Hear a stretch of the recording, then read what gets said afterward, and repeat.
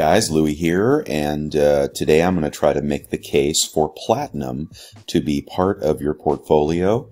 I think some of you do collect platinum, but probably most don't. But did you know that the platinum ratios actually scream by more than the silver ratios? So let me go through this argument really quickly. What you have here in US dollars is the price of gold. And today it is $1,450, $1,454.60, something like that. It had recently been up over $1,500, as you know, and as we look back historically, as high most recently as 1800, and then much lower 15 years ago. Here is silver, just to get your benchmark here, so that you will see this chart will look familiar. And here we have silver bouncing around $16.80, $17, of course, with a high up to $45.50 back in 2011.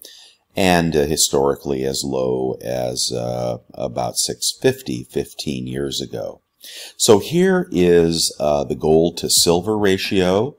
I just want to put these on the record here before we move to platinum. Oh, let's look at the price of platinum over 15 years before we move to the ratio. All right, so here is platinum. And with a giant spike up to 2200 back in 2007, and a crash down to 860, 840 in 2009.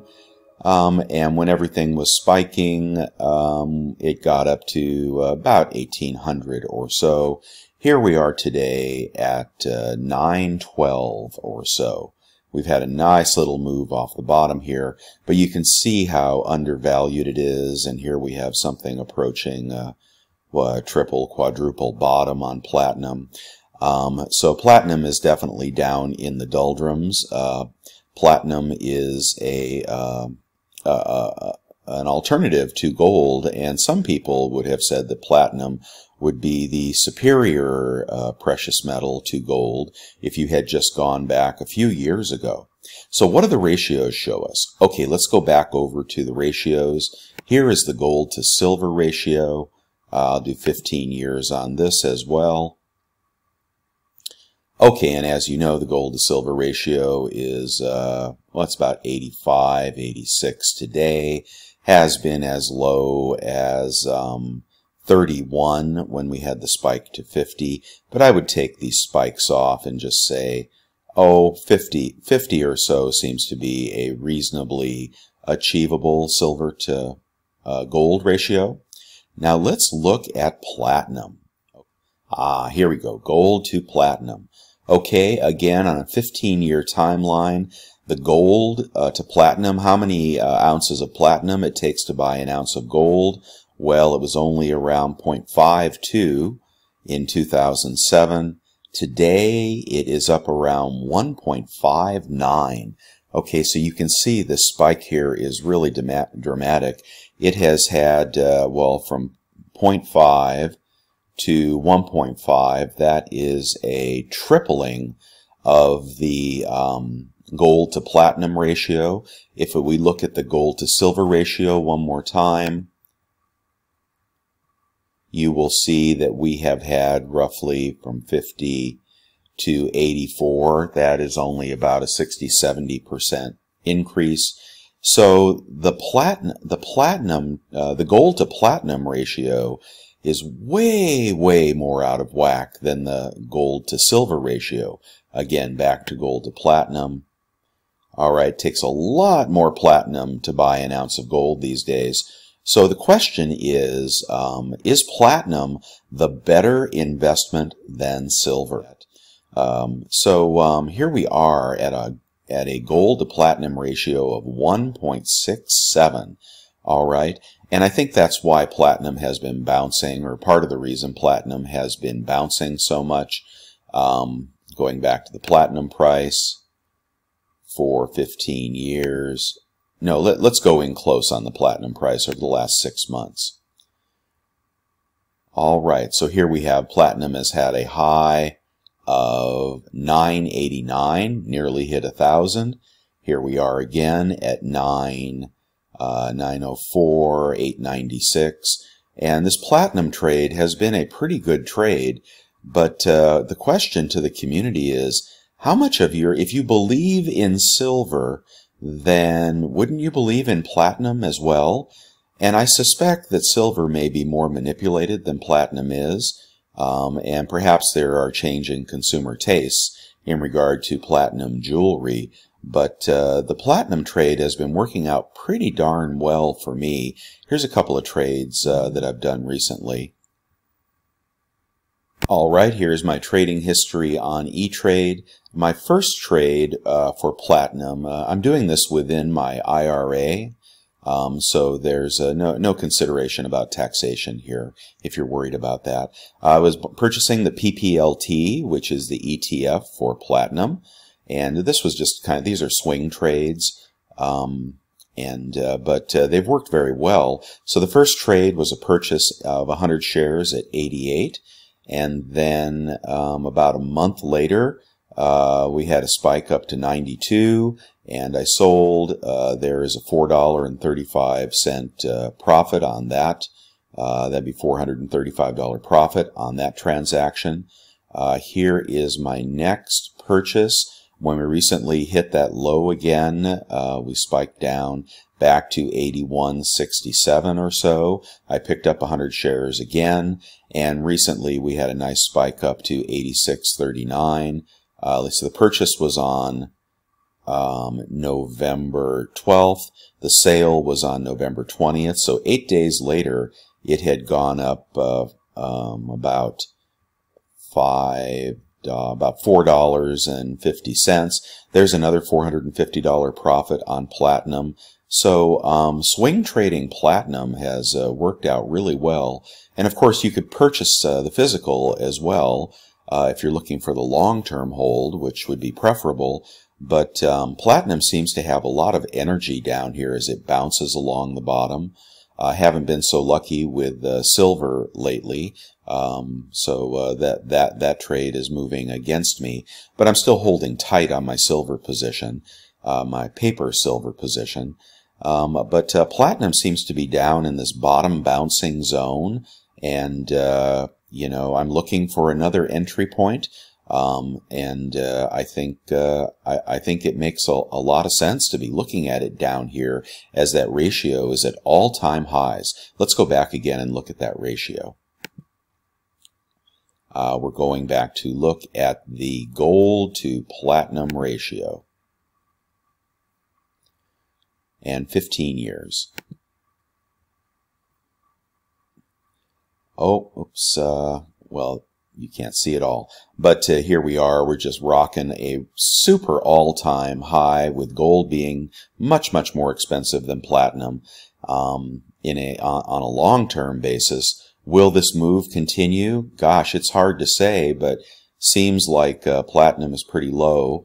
And I think gold will move higher. I have no doubt about that. But I think you really have to look at platinum here.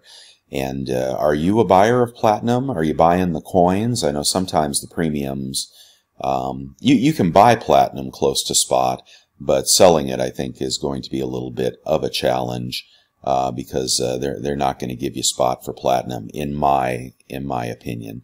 So that's why I like the paper trading of platinum right here. But what about you? Are you interested in platinum? Do you think this ratio is telling us something? Again, I don't feel that platinum is manipulated like silver is.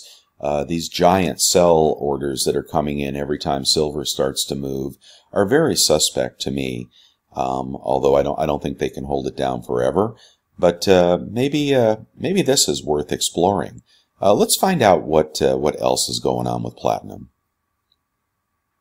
So here is the story I forgot. Remember when VW was found manipulating test results on their emissions? Well, that was the point where platinum is used in diesel catalytic converters. Completely forgot that. And it crashed through 1,000 after the German diesel ban. So platinum group metals were the hardest hit on generally weak precious metals markets Tuesday after a German court ruled that cities in Europe's largest economy and the world's fourth largest automaker have the right to ban diesel cars. The price of platinum were back in triple-digit territory on New York futures markets on Wednesday, falling 2% to a low of $9.83. Palladium was also down. Palladium is used in normal combustion engines, but platinum on diesels. So with the turn down in the auto industry and the significant turn down in the diesel industry, that is a big reason platinum is down here. The technology will still survive in some segments like trucks, but if you're a private car buyer, it's hard to pick diesel. Let's see, what else can we find out here? Okay, so that's a negative on platinum there, but I think that news is pretty much in the market. Why platinum is not an obvious long, even though it looks. Let's see, platinum prices have really declined, especially in comparison to gold and palladium. Prospects for platinum do not look favorable, including supply and demand.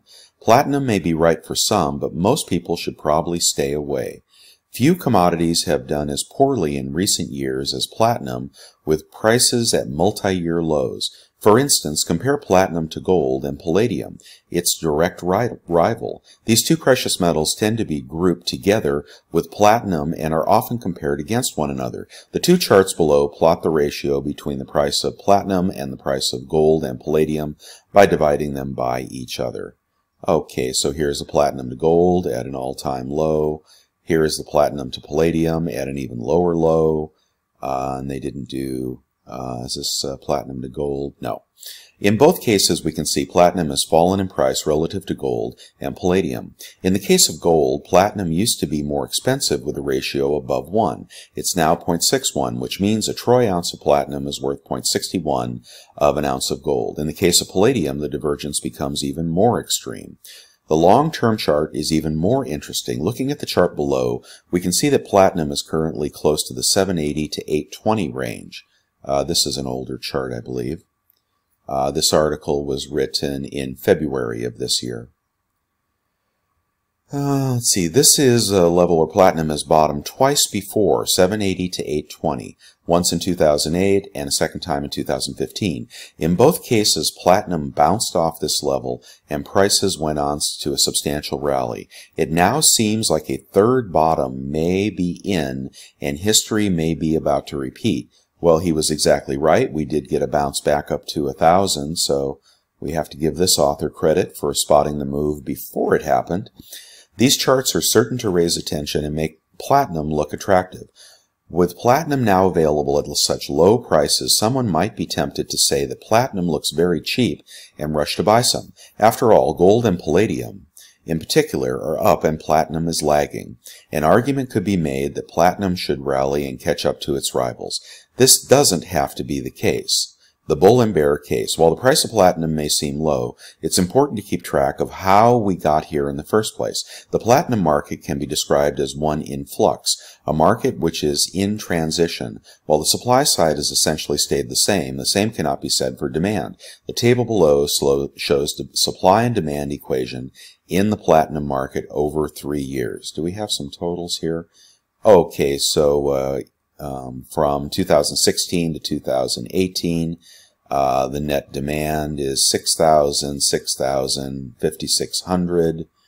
Are these tons? All right, these numbers are in thousands. So we have demand, net demand going from 6,000,002 to 5,000,009 to 5,000,006. So steadily declining demand for platinum, while the supply has stayed very stable. Total supply, 6 million, 6 million, 6 million. So they're still making the same amount of platinum, and I'm sure there is recycling of it as well. So there we have platinum demand dropping. The supply-demand picture relative to platinum. Platinum is trying to move away from some old sources of demand while trying to find new sources of demand and building on some other ones. To start off, the biggest use of platinum is in the auto catalyst segment. We know that. No doubt the diesel emissions scandal from VW in 2015 played a part. On top of that, the market for autos worldwide is very weak. Investment demand has essentially collapsed with a huge drop in platinum prices in recent years. While low prices for platinum may cause some people to look into platinum, others might get frightened at the prospect of suffering a loss on their investment. The recycling of platinum continues to increase as well. Which means there will be less need for mining and extraction. On the positive side, industrial demand for platinum is seeing growth. However, this has not been enough to offset decline in the auto catalyst and investment markets. As a result, the platinum market has moved from one that had a deficit into one that has to deal with a surplus of platinum. The World Platinum Investment Council suggests that more of the same in 2019. Although in 2019, guys, it's been going up. It forecast calls for a surplus of 455,000 ounces. There we go. Platinum is shackled by a strong dollar and slow growth isn't helping. So platinum moves contrary to the dollar as other precious metals. And if the economy is slowing, then that also would depress the industrial demands. Growth falls. What would make platinum prices go up? Platinum needs a catalyst, and there may be two out there. The supply of platinum is highly concentrated in South Africa, responsible for over 2/3 of global production. If a major strike were to occur, production could be disrupted and supplies of platinum could be significantly less than expected. This has happened before, which means it can always happen again. Another wild card to take into consideration is the replacement of palladium in gasoline autocatalytic by platinum. The more the price of palladium goes up, the more incentive there is to give platinum a chance as a substitute. This is not likely in the short term because it would require a substantial jump in the price of palladium to increase the price gap with platinum even more than it is right now. It would also require time to test and work everything out. With platinum seemingly at such low prices, does it make sense to go long? In my opinion, the question that should be asked is not whether platinum will rise in price. It's likely to do so eventually at some point. The question is when. Platinum is probably most likely to stay in a volatile in the near-term range, going up and down, essentially stay stuck within a range that it is right now. Here's my thought. Gold, silver, and platinum, right? Okay, gold belongs in everyone's portfolio. It is the long-term performer, and it will make, if you're worried about the monetary system collapsing, I think gold is number one. Silver moves with gold and around gold, but more erratically, and has had long times of price suppression, and has spikes, dramatic spikes, far exceeding gold spikes. So silver is a longer term hold and is, in my opinion, also undervalued compared to gold. And platinum clearly is in a bear market right now, but trying to bust back out despite its industrial limitations. So the thing is that, you know, if the monetary system starts to collapse and if inflation comes back, then we're going to see platinum catch a bid, just like silver will catch a bid. Gold first, silver second, probably platinum third. But people will run to investments like this, just like they did to silver when they saw gold starting to take off. We saw silver go from 15 to 20, lickety split. Well, I think you could see a move in platinum from 1,000 to 1,300, lickety split as well. Once those other opportunities are kind of tapped out. So I like it here. I like trading the range here down at the bottom. I think there is protection, that it's back at a low, or it's a little bit above its low, but, you know, I just sold my position. I'm looking for another pullback. I think that's a tradable range, and I think it also is an investable metal long term. I mean, you have to consider somewhere like India, for example, big gold investors purchasers. The government clamped down on gold by putting excessive taxes on it. And what did they do? They started moving to silver. And I imagine the same thing will happen with silver eventually. They'll start to tax silver. But, you know, if they don't tax platinum, people will move to platinum. These are hedges against fiat currency, first and foremost, and then also, you know, in some cases, industrial metals as well.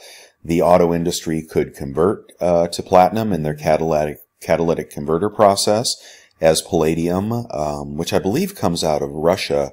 And I believe there's been a bit of price manipulation and supply manipulation in palladium. So if Russia gets too greedy with palladium, they'll drive the auto industry back into platinum.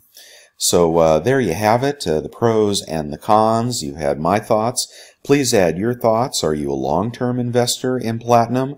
Are you a short-term swing trader in platinum? Do you think it has value as a precious metal and not just an industrial metal? Or the wild card might also be changing consumer preferences, and you know, as gold falls out of favor in jewelry, you know, will platinum fall out of favor in jewelry as well? I'd love to find the jewelry demand for platinum if we had it here. Let's see if there is. Oh, here we are. Jewelry demand. Well, this is reassuring. And also interesting, the 3-year demand for jewelry went from 2.4 million ounces to 2.4 to 2.363. So jewelry demand for platinum is pretty steady.